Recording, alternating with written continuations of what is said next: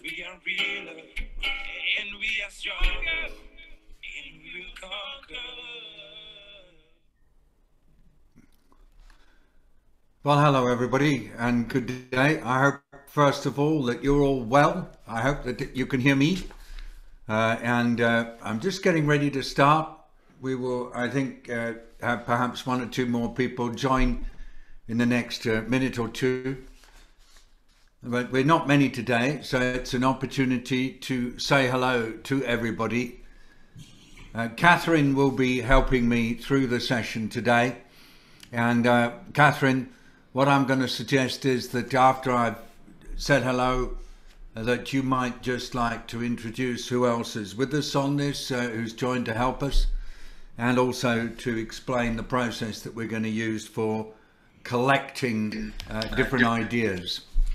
I'd like to just specially greet Gawaha. I can see you standing there. Looks like you're sort of in a doorway somewhere. Nice to see you. Also greetings to Annie. Hello to Annie Feltham.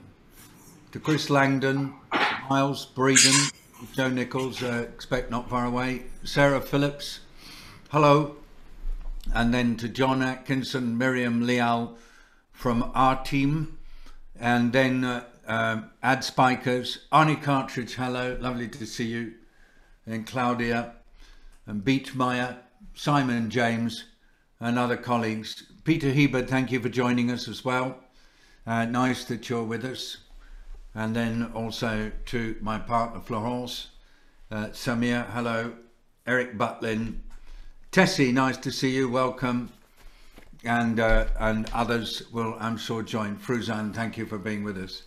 Special greetings to Edie Lush from Global Goalscast and Mike Oresques from Global Goalscast. It is special. We will invite Catherine to talk about you and also to talk about the illustration department. Over to you, Catherine. Hi, everybody. Happy Friday. Happy OOB Day. It's lovely to see you all. Welcome. Just a couple of notes before we jump into David's thoughts and inspiring making sense. This is how I think of it. The first is that I want to say thanks to the Global Goalscast team for being here. Fantastic to have you. Really looking forward to you guys featuring some of the updates that David gives. Edie, Mike, Simon, fantastic that you're here.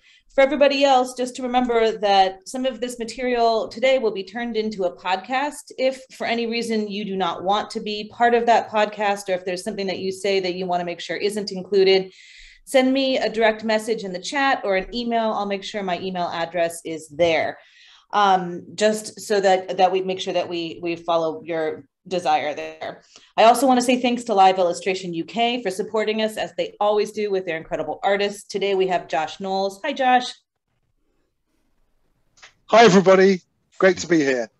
Looking forward to seeing your drawing at halftime, your illustration, pardon me, at halftime.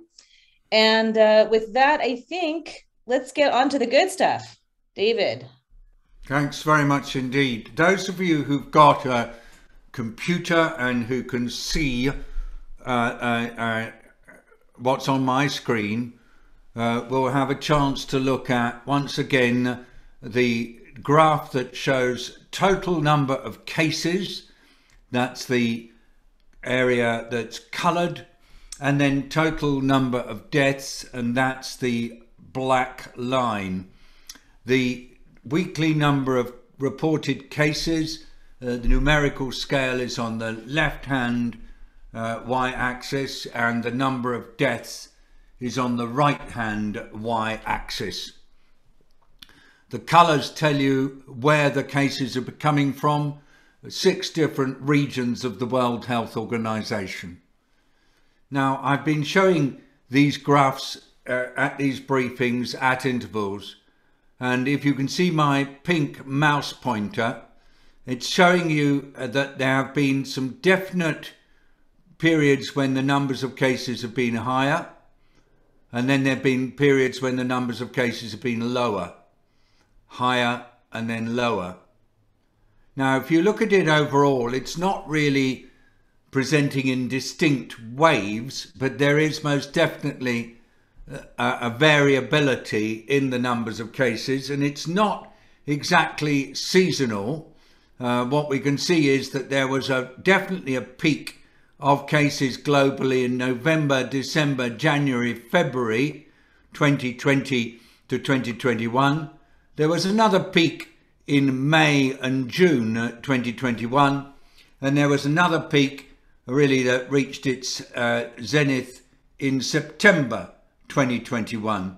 And since September there's been quite a drop in total cases, though there's just one of the nasty suggestions that is just coming back up again now.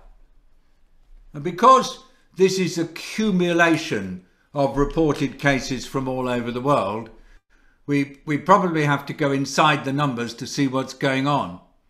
So the big increase that happened at the end of last year, beginning of this year, that big increase was due to a lot of cases in the Europe and the Americas.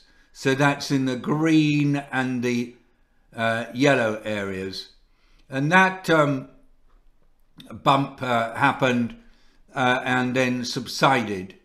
And then in May, June, there was a large increase in the number of cases in Indian subcontinent, and that pushed the totals up. And then in September, there was a large increase in cases again in Europe, but also in what's called the Pacific. So that was Japan and more. A little bit also increase in Africa, and that pushed cases up. And then they've come down again, but you notice this little uptick around now, and this uptick is coming from Europe mainly. There is most definitely an increase in the numbers being reported from Europe. I'm going to turn off my screen share. Thank you. You'll have to tell me afterwards whether showing you graphs works and whether my way of demonstrating them is meaningful to you. Please let's hear about that later, and I'm very, very keen to get it right. So increased numbers really starting to appear in Europe. What's going on? Well, most of the increase in numbers of cases in Europe is coming from countries in the east of Europe. There's also quite a large number of cases being reported from the UK, particularly England. The cases in Eastern Europe are associated with quite heavy pressure on hospital services and an increase in mortality. It's particularly much in Russia.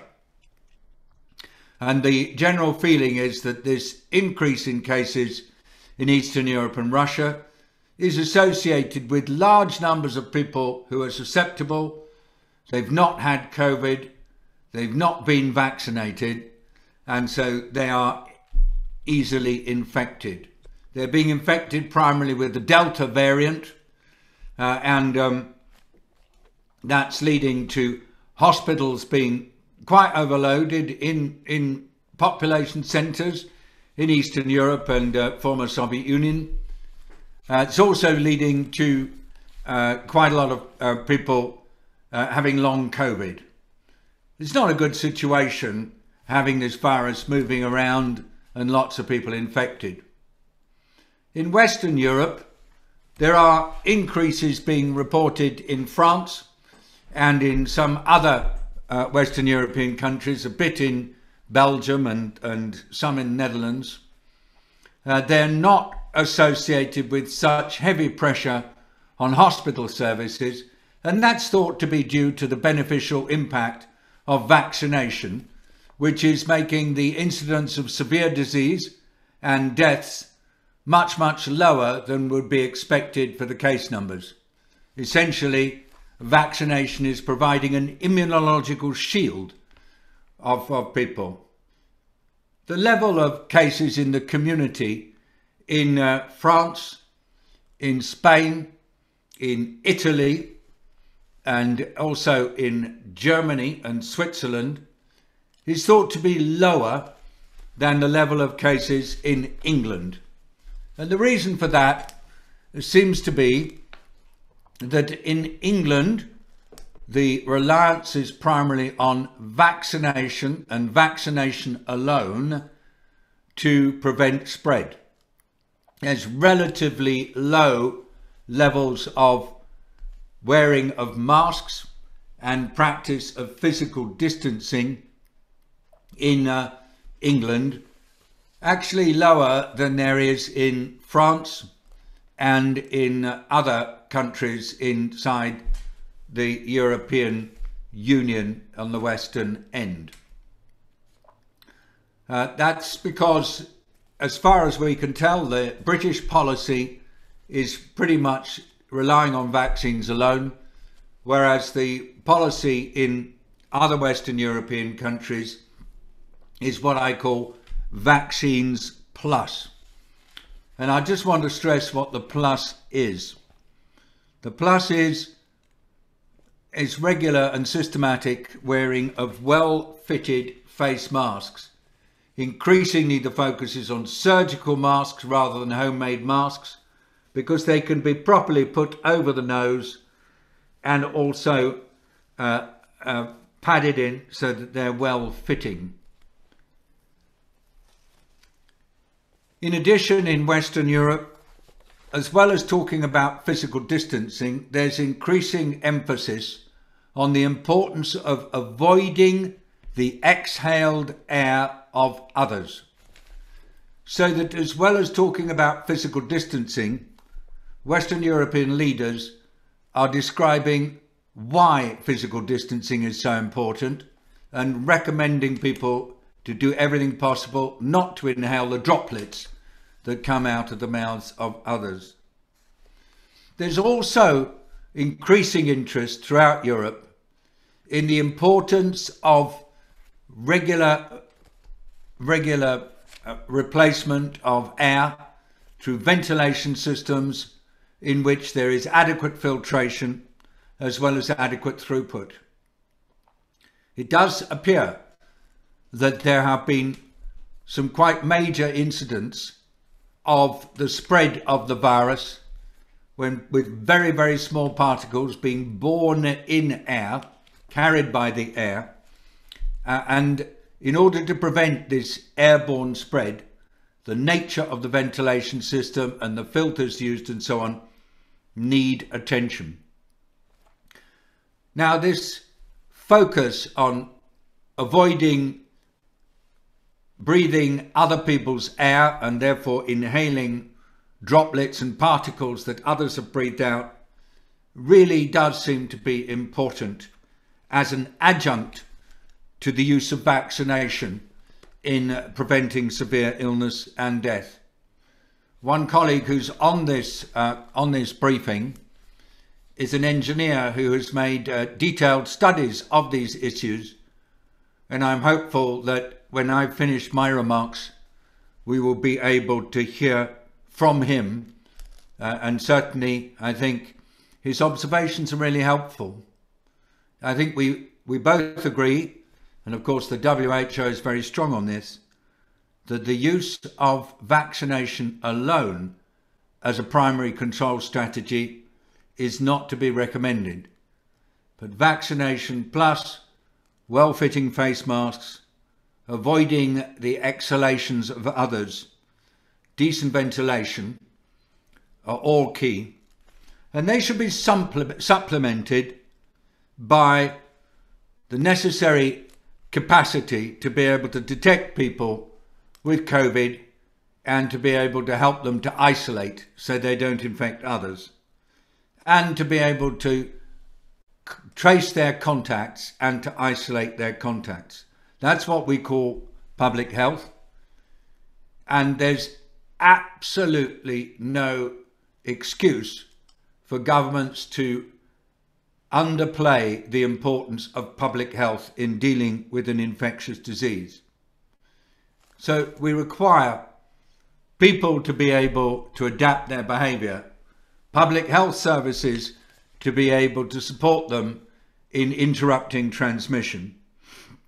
And then if you do get a cluster and then a spike of disease, it may be necessary to intervene with an integrated approach among multiple organisations brought together at the local level, ideally under the supervision of the district health officials, in order to undertake the necessary extra work to prevent an outbreak deteriorating. And that's when movement restrictions may become necessary. Localised movement restrictions for as short as possible. In the WHO, we do not recommend the use of lockdowns as the primary means of controlling COVID-19. Lockdowns are very damaging to society, particularly to poorer people.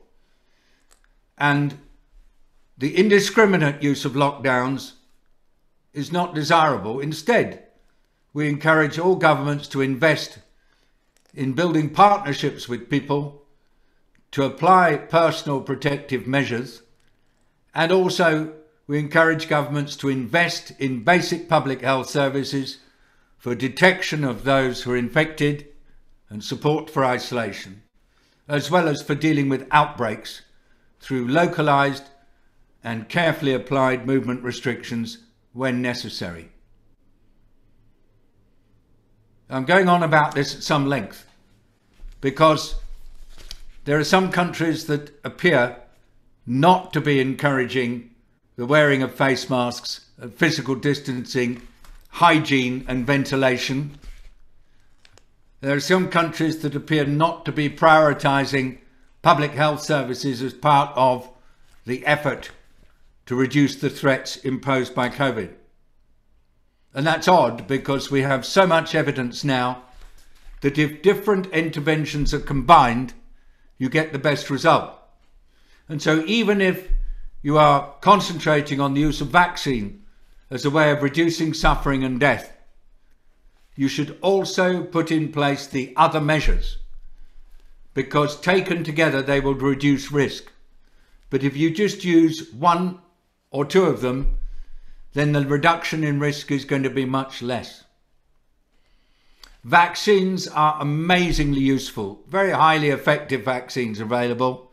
They're amazingly useful in reducing the suffering and death associated with COVID.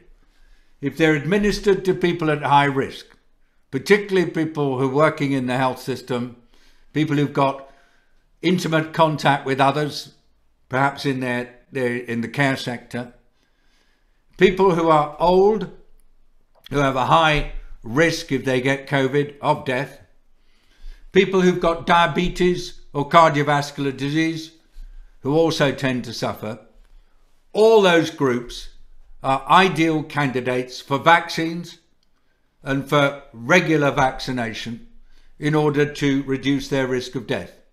And the reduction in risk, thanks to vaccination, is extraordinary. But these vaccines that are currently being used in Western Europe and in many other parts of the world were not given emergency use listing as the means to end the pandemic. They were given emergency use listing by the World Health Organization because they stop death. And that means that we really want to stress to you and stress to everybody that the right strategy for dealing with this pandemic is a composite strategy that includes vaccination but doesn't rely on vaccination alone.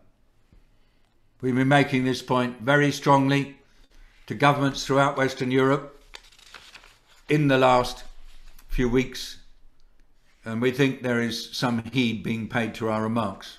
In the UK, we don't talk about Plan A and Plan B, where Plan A is vaccinate everybody and Plan B is introduce masking, vaccine passports and working from home. We say Plan A plus is what you need, which is vaccination plus face masks plus distancing and hygiene, and also hygiene and ventilation. Now, I'd like to spend a moment or two on the global situation. I want to refer particularly to what's happening in different regions of the world. The first is to say there's enormous disparity still in access to vaccines. 70% of the vaccines that have been administered to date have been administered in high-income countries. 2% have been administered in low-income countries. Already now, 3 times more doses are being given as boosters in high-income countries than are being offered as primary vaccination in low-income countries. We have this amazing scheme for moving vaccine to low-income countries, which is negotiated deals with vaccine manufacturers at a good cost for vaccines to go everywhere where they're needed. It's called COVAX. COVAX is not getting the supplies it needs in order to vaccinate the world's health workers, in order to start moving vaccine into poor countries as well. And so a lot of effort now is going into trying to persuade the leaders of rich countries to agree to defer receiving vaccines from the manufacturers for, say, 2 months, in order that the newly manufactured vaccines can go straight to COVAX and could go to poor countries. We'd prefer that system rather than donations. The trouble with donations is they're often donations of stock that has already been in storage in wealthy countries for some time. The disadvantage then is that the vaccines may be close to their expiry date.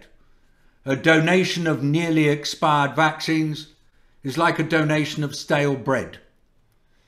Yes, you might try to eat it, but it's an incredibly difficult thing to cope with because you have to eat it straight away. And the same with these nearly expired vaccines. They have to be used straight away, and that can be a real problem, especially with some of the vaccines that need to be kept very cold, like Pfizer and also like Moderna. So there's a serious effort in advance of the G20 meeting that starts this weekend to persuade wealthy nations yet again that they can afford to delay receiving vaccines. They can afford to go a bit slow on any program to vaccinate children. They can afford to go a bit slower on booster vaccinations for their adults. And they can instead allow some millions of doses to go to poor countries so that they can just provide the very basic level of vaccination.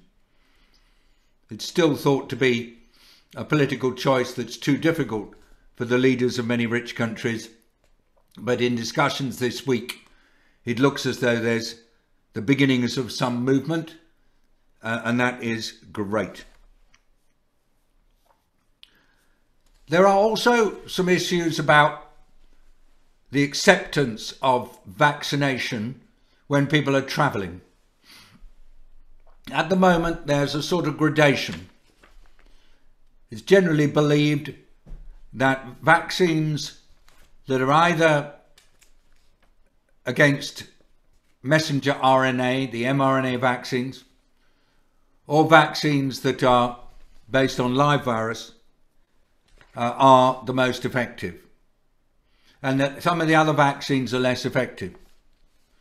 And that means that if somebody is vaccinated, for example, with a Sinopharm vaccine in Thailand, has had 2 doses, they may not be accepted for entry into Europe unless they have a further 2 doses of Moderna or AstraZeneca vaccine or Pfizer vaccine.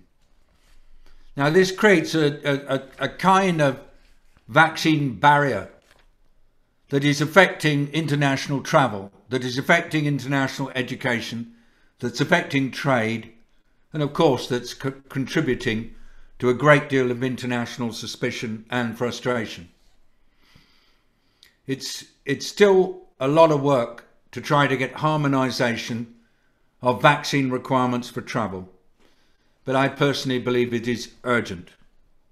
I hope that if the G20 do manage to move forward on vaccination this weekend, they will also initiate some work to harmonise vaccine certification. I'd like just to offer you some snippets that I'm picking up from around the world, different things that I'm hearing from different groups, just to give you some indication of what's happening. I think there's worries in India that after several weeks of reduction in cases, that the numbers are building up again, partly because of an increase in people's movements due to the Diwali Festival of Light. Some hospitals in India have observed a 20 to 25% increase in hospitalisation last week. West Bengal in particular saw an increase after their version of the autumn festival, the Durga Puja. The Republic of Korea, however, they've seen a decline in numbers of cases after a difficult period.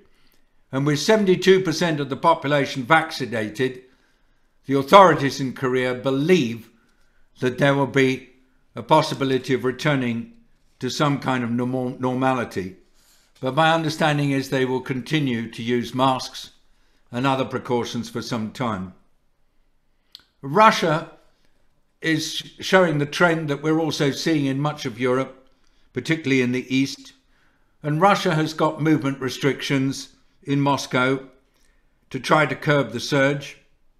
And this is because of a substantial increase in the number of cases, a lot of people trying to get treatment in hospitals, and vaccine hesitancy leading to a low level of immunity.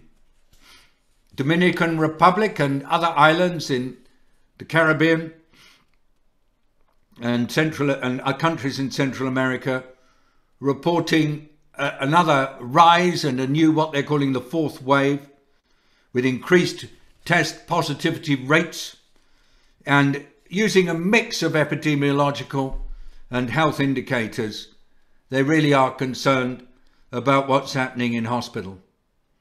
And Russia has high vaccine hesitancy. Dominican Republic is still not in a situation where they've got the right level of vaccination that they believe to be necessary to prevent large numbers of cases building up. Romania is in a similar position to Russia with increased cases, and there's been a number of other interventions. They're doing mandatory COVID-19 health passes where you have to show that you've been vaccinated to get into any public venue. So perhaps what I'm conveying to you, and I hope I am, is that the situation is not yet stabilized. We still have got the virus being transmitted in many parts of the world. And it's still this pattern of declining numbers and then picking up again with a rapid surge and then declining and a rapid surge. And the size of the surge will be diminished if there's a high coverage of people with vaccination. But it's not a guarantee, the vaccination at the moment. Firstly, you have to have a lot of people vaccinated to get sufficient immunity in the population to stop the spread. And not many countries have gone for total population vaccination. And the second anxiety is that new variants are appearing all the time. And it is a constant concern that these new variants, sooner or later, will be able to outwit the protection that results from vaccines.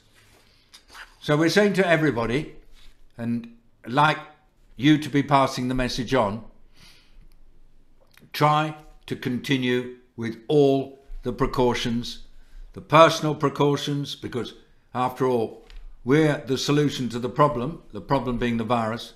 So personal precautions for people, public health services by governments to detect and then to isolate, and then capacity in countries to deal with outbreaks through prompt and rigorous integrated local action.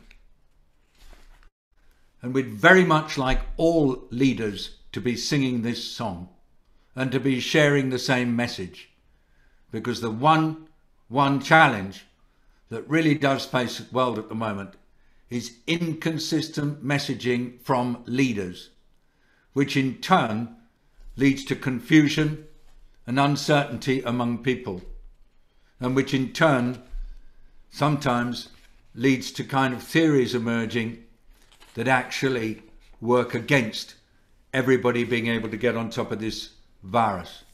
And it's a global problem affecting all nations, and our economist friends are telling us that poor countries have very limited reserves to protect their people against the effects of COVID, and therefore we should do everything possible to help every country to get on top of this. And that means good examples, particularly from those in positions of power in wealthier nations. Thank you, everybody. That's my briefing. And now I'd like to move to Catherine for a presentation of the picture and introduction to Josh, and then I will invite you to come in with your comments. Hi, everybody.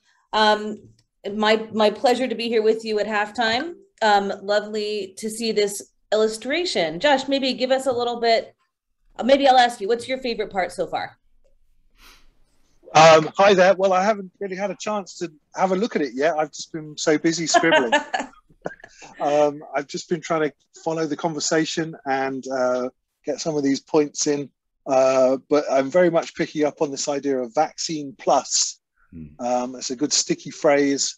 So at the top here are these sort of 4 blue squares kind of in the middle. I've tried to kind of lay out the vaccine, the face mask, social distance and hygiene and ventilation as being key to the best approach to reduce risk around the virus. And down here at the underneath the planet that I'm drawing a truck which is on its way with vaccine for other nations from the more developed nations. So I'll be drawing that more as we go to show how we can distribute the vaccine more fairly. So there's more to come, so stay tuned. Thanks so much. I really like that ventilation has clouds moving through it. That's a particularly nice way to illustrate that. David, the chat is, as always, super active. I think the point on travel and vaccination requirements has really stimulated a bunch of people. We also had a question on LinkedIn from Sarah Beatmeyer. So I hand back to you to guide us through the second half.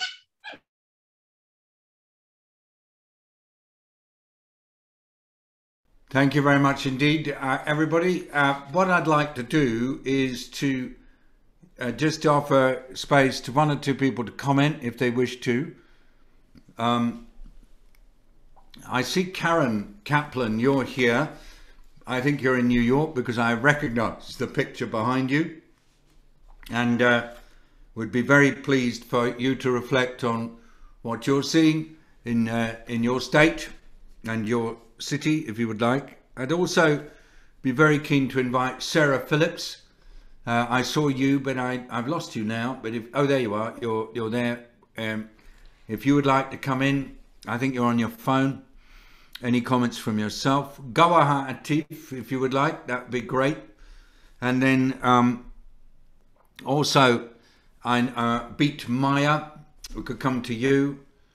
And anybody else who would like to make any comments, please don't hesitate to do so. And Catch either my eye via, well, by waving your hand, or Catherine via the chat. I'm not really reading the chat. And I'm actually very keen to know whether or not what I'm talking about makes sense to you. It's quite difficult right now because the nature of the challenge is continuing, and it's difficult to get a fix on it. It's difficult to get a global fix because the information on the global situation is a bit light in many places, and the messages that are coming from multiple quarters are quite conflicting and even ideologically tinged. So I'm okay if we do talk about some of the challenges of navigating this environment, and I want to continue to work with you on that because that's what I'm having to do all the time in my role as Special Envoy. Karen Kaplan, please. Hey there. Hi, everyone. Let's see. In New York, it's kind of still the political game. If you are for the vaccines and for mask wearing and all the public health, then you're gung-ho to get boosters. And if you're not, then you're not on board. It's election week here for us. And the police, fire department, and sanitation, the majority of them, 65 to 75%, are vaccinated. But they have a union, several unions that are kind of driving this small contingent, although it gets a ton of media attention, even though it's really a small number. It's like 6,000 or 7,000 police out of more than 100,000 plus, large of a force. They're staging these rallies, but they're getting massive press attention. But today is a deadline date for when they were, all city workers, 160,000 plus, were told you had to have at least one shot, and if you did get one shot, you could get $500 bonus in your check. And if you didn't get the shot, you had till Monday to take a test or you're on unpaid leave. So since that mandate, actually, thousands of people have actually gotten vaccinated. So there's bad press, although it's working. And again, it's mostly political. The other thing here that continues is violent school boards. And again, that's on political lines, arguing about things that don't have anything to do with COVID and saying absolutely ridiculous things like, you know, whatever. I'm not going to say they're conspiracy theories and stuff, but it's just taken on a very violent life of its own here. And there are really important elections going on. And a lot of it has to do with COVID. If it's not COVID, it's COVID and race. Not necessarily about the economy and opportunities. So that's kind of the good and the bad of it. And it was also just a really exciting week for all things global. I'm sorry I missed your conversation with Strive Masiwa and the UNICEF Innocenti conversation. I wanted to hear that, but at least I got to hear all the World Health Summit stuff, and it was, and the Africa CDC. That was really an amazing press conference with MasterCard this week. So impressive. And the one thing I'll leave you with before I stop talking is, if no one watched, or if you happen to miss the final keynote at the World Health Summit with the all-female WHO Council on the Economics of Health for All, Mariana and Ilona and all of them, it is amazing. Well worth that hour and a half if you have time. I've never fist pumped as much for an economics conversation and health. So that's it from my end. Oh, wonderful. And just a tiny comment from me. It's very interesting, the vaccine mandates and then the use of passports to get into places and what that does to compliance, isn't it? I mean, it's not easy. It's a very tricky area. Sorry. Well, we've had a lessening. There was actually quite a number of violent attacks on hostesses and people at front entrances. Some of that has started to lessen, thankfully, but it's still a confusing scenario. You know, you don't know whether you're supposed to wear a mask when you go in the salon or what you're supposed to do. It's just kind of a free-for-all, which is a shame. Thank you, Karen, and thank you for the news from the World Health Summit and the work being done by the Africa CDC and the new African vaccine initiative that's being led out of Africa from the African Union. It's so exciting. Thank you for sharing that. Can I just say one more thing, and then I'll stop? There's been really amazing writings about it this week, but the new head, the head of CDC moving over to PEPFAR and building across the infrastructure of PEPFAR and their relationships, along with CDC's relationships. This has the potential for Africa to really become, over a couple of years, really to become like the leader of the globe. I believe so. So and the guy, his name is John Nkengasong. Yes. I always say it wrong. Nkengasong. He will become, well, he already is, but I think even more so, a tower of strength in public health. And it will be on this platform of African solidarity, which is just amazing and very inspiring. Yes, with 1 billion people, they can flip the dime. Obviously, the West didn't lead with COVID. So maybe the next pandemic will be led by Africa and that 1 billion person strong public health system that we can get right at the last mile. So I'm done. Thank you, Karen. Now let's go to Sarah Phillips, please. Hello, thank you. It's lovely to be here. Just checking you can hear. Perfect. I'm outside. Yeah, Perfect. Great. Yeah. Just cut me off because I'm outside if it goes funny in the background. I'm from Nottingham, UK, and I've been coming a lot, but haven't been recently. So it's a real treat to be here and to get a bit of understanding and that island of sanity that is here. So we've had the kind of the not masks and the just relying on the vaccines in the UK, like Dr. Nabarro was saying, and I found that really frustrating and really difficult, to be honest. Well, the whole thing from that leadership point of view. But I did spot you on Sky this week, Dr. Nabarro, and that was really good. And there was a prompt to put masks on the front benches in the budget, and I noticed that happened. So I thought that was fantastic.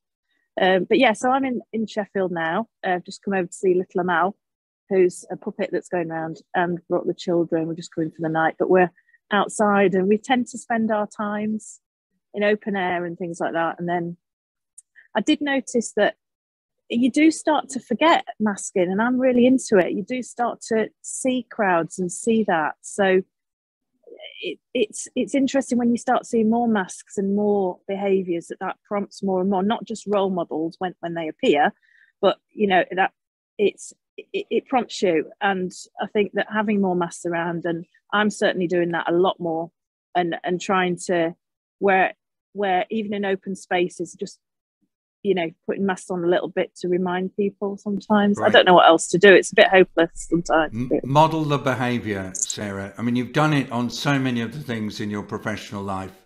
That's how you are.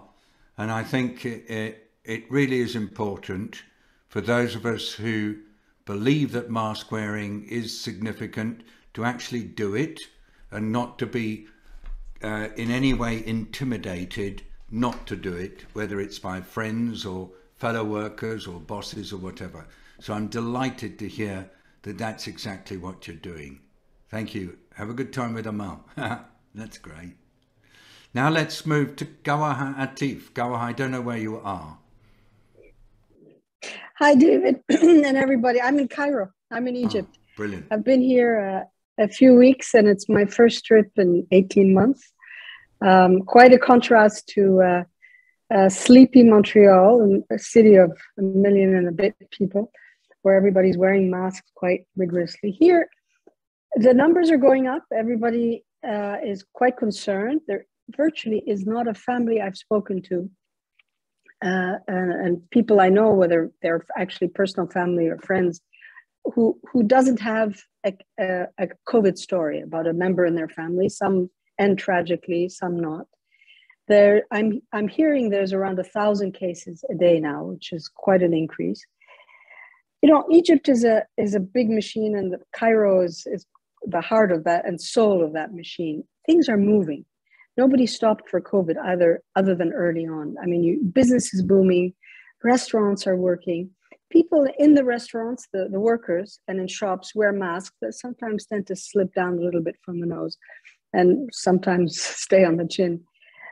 So they're aware of the issue, but this is a country of 7,000 years of history and many pandemics, and that's the only way I can explain why things are a little bit less intense than I've seen in Montreal and Canada. It's not really part of the rhetoric other than saying, yes, so-and-so has had COVID. And tragically, obviously, they have had a number of deaths and continue to do so. Interestingly, the government has taken a very important step to request by law that all government workers are vaccinated and all users of government services be vaccinated. And that kicks in, I think there are 2 dates for that, one in November, one in December. I don't recall the exact dates. And that's actually sending more people to get vaccinated. Vaccines are available. You have the 2 Chinese vaccines. There's the Russian vaccine, there's Pfizer, and there's Johnson & Johnson. I don't believe there's Moderna, I haven't heard. So people are increasingly going towards getting their jabs, but the numbers are low. But quite a culture shock from Canada, where everybody's following the rules and we're concerned about 400 cases. Anyways, it's interesting to be here. Be careful, always. Everybody, I say, even if you've been vaccinated, even more than twice, do take the precautions. I'm sure you do, actually. I do. Like Sarah. Yeah. Absolutely.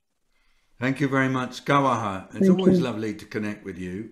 Let me, here's the order I'd like to go in. I'd very much like to hear about, I think it's Beat Maya. And then afterwards, I'd like to go to Rebecca Cantor. And then after Rebecca, I'd like to go to Jane Badham.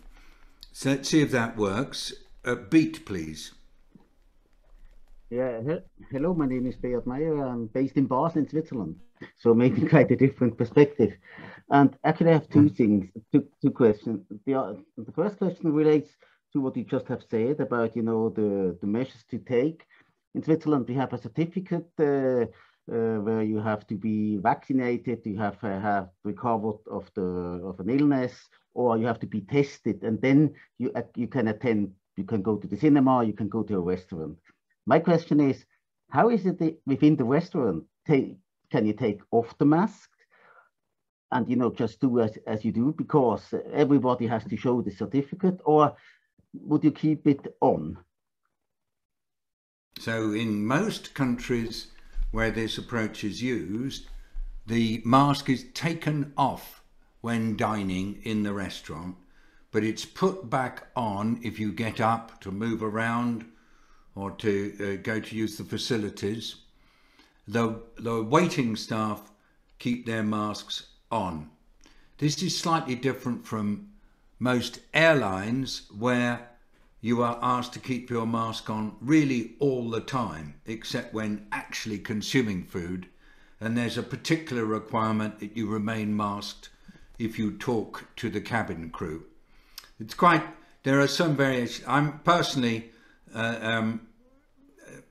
believe that sometimes the restaurant situation is perhaps a little bit lax, but I can understand why. I think it is because there's increasing worries that if the restrictions are too tight, that will scare away the customers. So, Beat, is that what you're seeing and hearing? And is that in keeping with what your experience is? Yeah, exactly. So what I recognize now in restaurant, if you have the certificate and you can show it and you have to identify yourself, then it's relaxed as well. I recognize that in business meetings as well, that people take then off the mask. If they follow this procedure, then they take off the masks and feel like before, feel like pre-COVID. And so my concern is it too lax or is it okay? That's my question. Always, when in doubt, take the precaution. Please, please, please. It's much better to be careful. And may I ask the second thing that I entered to the question box in? This was a recent discussion. I have a daughter, Sarah. She is 18 years old, and we had a discussion about COVID. And in Switzerland, there are some people reluctant to get vaccinated, and so we don't get to the threshold level we should get to get fully vaccinated. And so my daughter Sarah found, actually. And of course, there is pressure on the young to get vaccinated, and let's say on the people below 25.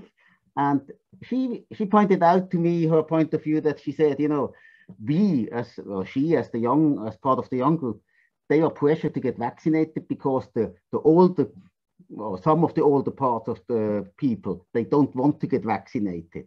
And yes, her point was that she feels that the younger population should have the choice to get vaccinated or not, because they would suffer the potential adverse effects which are unknown yet. What do you think about this? Well, it's one of the most difficult issues in vaccination. Quite simply, if you really want to control an infectious disease, the issue is not whether individuals are getting vaccinated, it's whether you have sufficient population immunity to actually stop the spread of the disease.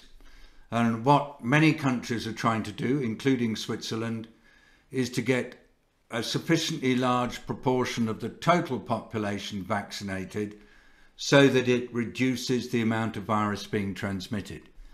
So your daughter Sarah is being asked to get vaccinated, not just for her own good, but for the good of all.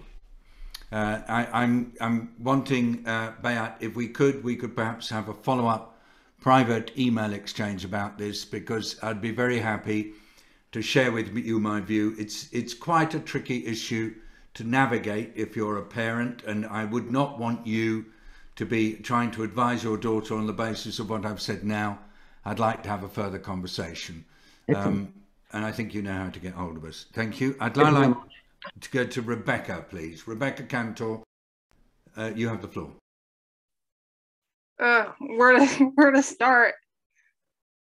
I mean, I never would have thought that Chile would be a really weird test case for a lot of things. Because Chile, before I get into the travel issue, Chile started giving boosters in August. I think one of the first countries to give boosters to the whole population based on when you had last gotten your second dose. So it wasn't just really restricted like it is in the US. And they also started vaccinating children 5 and over, I think. They wanted to do age 3 and over, but I think it's 5 and over for now. Whereas those kinds of conversations are just happening in the US, for example, months later. So over 80% of the Chilean population's been vaccinated with 2 doses of different vaccines, primarily Pfizer and Sinovac for a while. But so that's why they started giving boosters in August. Now our numbers, though, have still gone up. So as of yesterday, Chile's restrictions tightened up again. Now, I have a PhD and I can't even figure out now what the new travel restrictions are based on the fact that Chile finally opened their borders at the end of July. I just can't keep it straight.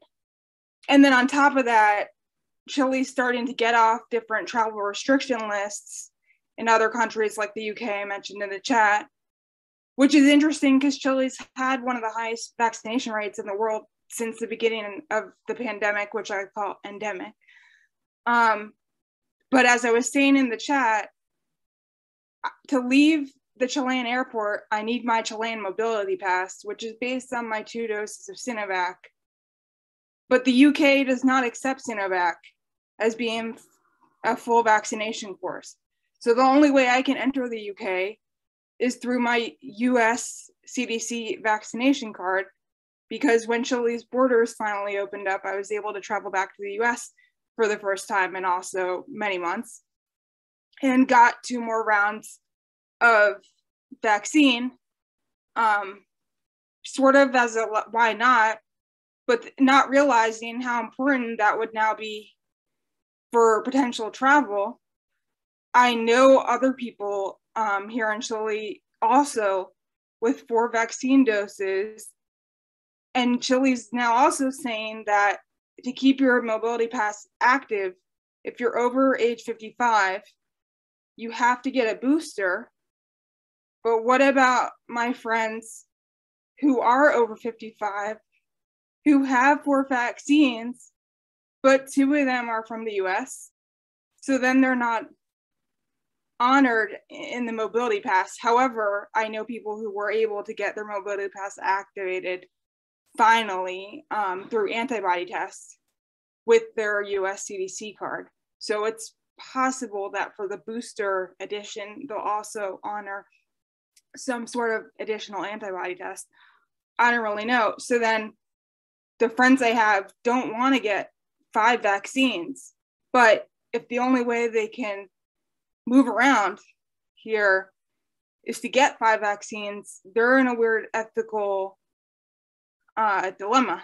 And then finally, it's just one person, but I know one person who has 2 doses of Sinovac, 1 dose of Pfizer as a booster, and then needs to travel to the UK because she's from the UK and her son's getting married, and had to get the AstraZeneca because the UK won't honor 1 dose of Pfizer or 2 doses of Sinovac. So she just got 4X'd up as well, which is why also the vaccine plus in the drawing, I'm sorry, it's hard for me to, I know what Josh means, but it's hard for me to look at because I know so many people now that are 4X or 5X potentially getting vaxxed. And I just see this playing out. Like, of course, me and the other people I know are privileged sort of expat people, but I just see this playing out as a really weird travel game that I can't even fathom how it came to this, but it's come to this. So it's discriminating massively against poorer people, and it's giving enormous advantage to people who can work out how to game the system. Some of whom, as you point out, will have 5, 6 or more vaccines by the end of this year to try to enable them to travel for work, for education or for family reasons. And it's extremely discriminatory. Just one group that finds this very difficult, who I was talking to recently, are the diplomats who are representing some of the countries that have got these stringent demands. They're really in the firing line. But there are many people who are really troubled at the moment. Thank you, Rebecca, for just talking about it like it is. I have no solution, but it impels me to try to persuade the representatives of different governments to work together on this with greater urgency than is happening right now. Please do, because I see also 2 additional levels of discrimination. One is so many countries aren't accepting Sinovac, but if the WHO accepts Sinovac, then why are we discriminating against that pharmaceutical company or vaccine? And then secondly, why aren't other vaccine documents from other countries accepted? Why isn't the US CDC card accepted here in Chile? Do they really think that, we forged the card? I mean, I agree. It's better to be serious and do the antibody test just to make sure. But at the end of the day, as this plays out with travel, the US didn't accept my Chilean mobility pass to leave the US to fly back to Chile. Like, there's so many things that with travel. And there are many opportunities for rules to change at short notice. There's lots of different interpretations. Just to say, Sinovac and Sinopharm are approved by WHO. They are on the WHO emergency use list. And it remains a little bit of a surprise that so many countries and blocks are not accepting certificates with Sinovac and Sinopharm. Very, very strange. Everybody, I'd just like to turn to John Atkinson for some final words before we then go to Josh, and then Catherine will close us. John, please. Three things, David, on thinking about systems. So first, from your graphs, you show us the global graphs. One of the things when we work with systems is to zoom in and zoom out. It's really important to get at the sort of local level. Who's got the vaccine? Where is it? How are they spreading it? What's the transmission? But also to go out to see the big picture as you've shown it. So this zooming in and zooming out is important. On plan A or plan B, whenever we posit an opposite in systems, we're almost always wrong. It's about the tension between them and what's the right space and how do we get into that conversation. So this conversation, is it A or is it B, is almost always a bad one. And listening to Rebecca, crazy systems like this are almost inevitably not designed to be that way. They're the unintended consequences of really caring often and smart people trying to do the right thing each time, layer upon layer upon layer, and the whole thing ends up in a complete mess. So we have to surface these contradictions and make them visible so people just see how crazy it is. Otherwise they just keep carrying on. So 3 little points on systems, David. Hope that helped. And thank you, John. John Atkinson, our systems leadership mentor and part of our team in 4SD. Thank you, John, as always, for your observations.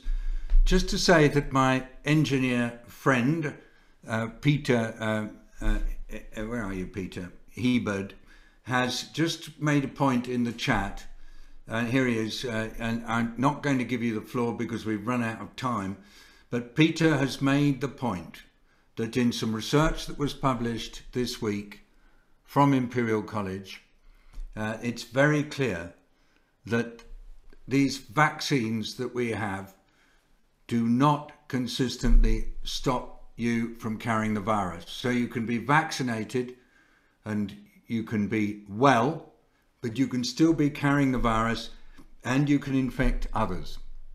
It does mean that what I said at the beginning is what I want to say at the end.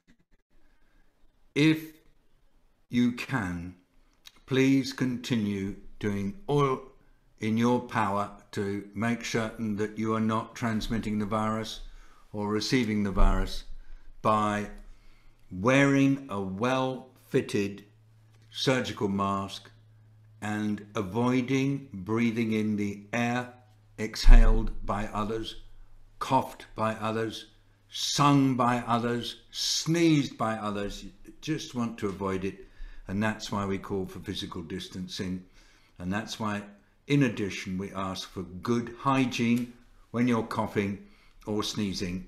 It really matters. Can I, Catherine, would you just like to take us on the last bit, and then we're late, so we must go. Absolutely. Josh, would you mind putting your illustration up for us? Sure thing. I think you can see it there. I'm still, as usual, kind of running behind, but trying to catch up desperately and frantically. But I've added a few more things. You can see I've put in the top right-hand corner a little scene of New York City. I was very interested in that scenario that was described. So I'm trying to draw up the kind of anti-vax protesters and the civil servants all kind of in the mix together and show what's going on there. This kind of split between doing the right thing and this kind of misinformation that's going on, that's leading people to do other kinds of actions. And then somebody else is holding up a vaccine passport in the bottom right-hand corner, and I'm getting round to drawing up that point that was made about the kind of the disparity and the unfairness that we're hearing. That it's not very evenly handed, the way people are dealing with the vaccine passports and the ability to move freely and safely. So there's still more to come, but I'm trying to capture all the points as they come in, as you can see. Thanks. No, the vaccine, I love the yellow taxi. But the vaccine passports, I think is great. And the fact that you continue to work on these after the OOB is over is we're so grateful. These are such an incredible help to us. And I know that I am not alone in downloading them and using them in various other areas as well. Well, I think for me, that is the end of a Friday afternoon. For some of you, it's the beginning of a Friday. For others of you, it's a Friday evening. I want to say thanks to everybody. Thanks again to Global Goals Cast for being here. Live Illustration UK, as always.